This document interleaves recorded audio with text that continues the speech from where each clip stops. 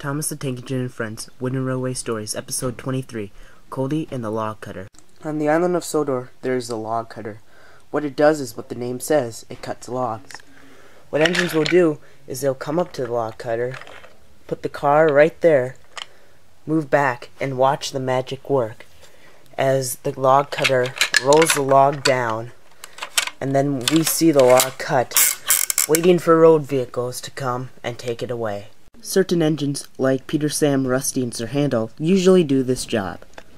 Other engines, like Culdee, spend their days taking passengers to and fro across the island of Sodor on the narrow gauge railway.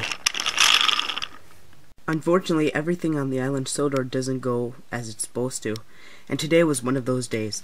Peter Sam was not feeling well. He had to take the sawmill log car and take it to the sawmill log cutter in 5 minutes, but he hadn't even left the shed. "Are you going to be able to make it?" asked Culdee. "I don't know," said Peter Sam. "Not feeling that great." "It's okay," said Ivo Hugh. "I can take it."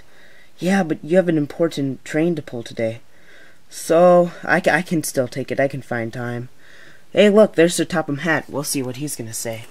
And indeed it was Sir Topham Hatt. He soon got out of his car.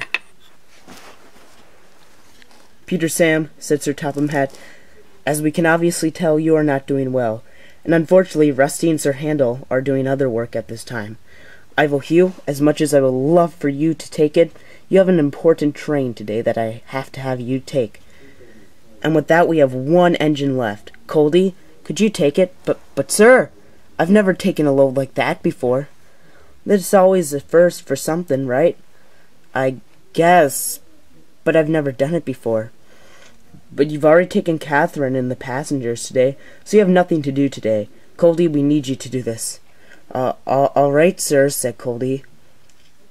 "You must go to the docks. Colin will tell you everything." "Okay," said Culdee, and Sir Topham Hatt got into his car and left. "Good luck, Culdee," said Sir Topham Hatt, and he soon drove away.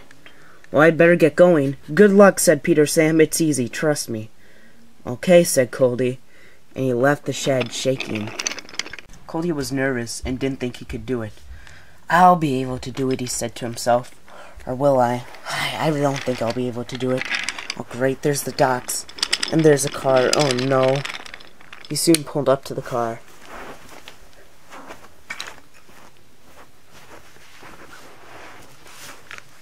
"Good day, Colin." "Good day to you too, Culdee. Not used to seeing you here." "For sure. All I come here is occasionally to drop off passengers." "I know, I never see you other than for that." "But apparently you're seeing me for something else today." "Yeah, you're supposed to take this sawmill log car. Do you even know how you're supposed to do it?" "I really have no clue."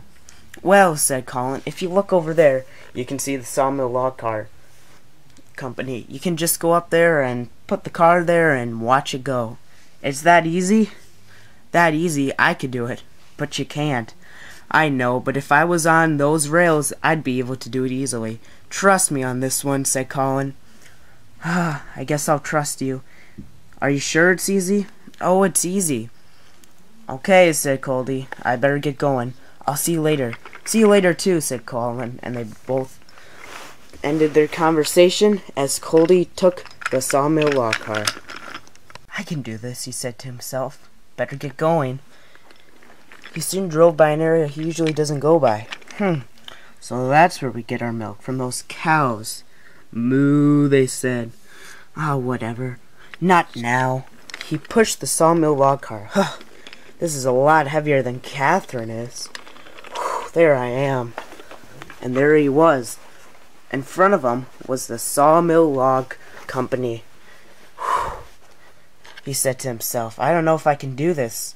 I see that little green thing Colin was talking about to me earlier. Guess I just put it by there." "Let's go," he said. And he soon puffed. "And I uncouple it, right?" "There we go," said Culdee.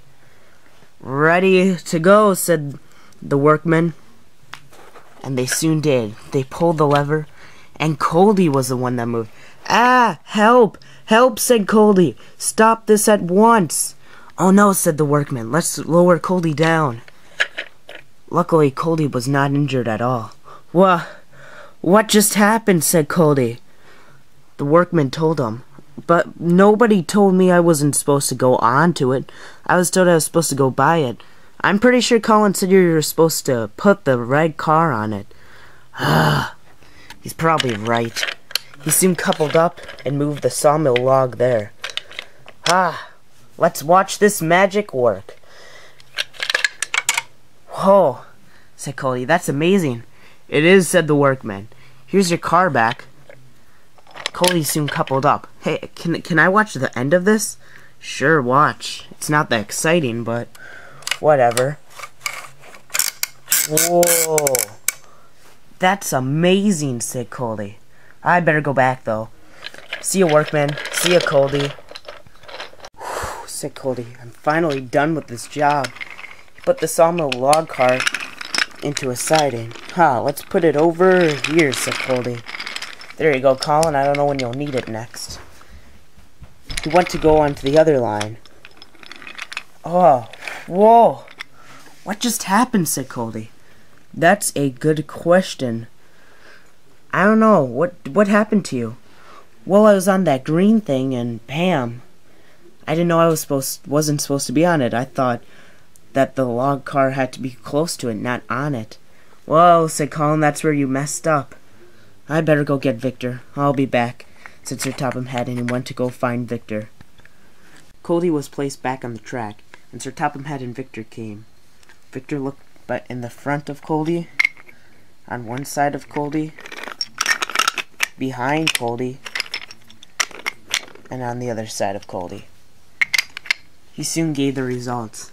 Well, said Victor, there's some dents and stuff on Culdee's wheels. What does that mean? It means the more he goes around on these tracks, the more he's gonna fall off. And the more he does that, the worse the dents are gonna be. So what's gonna happen? You're gonna have to send him in. Send him in? Just great. How long will it be? Could be 2 weeks, it could be 2 months.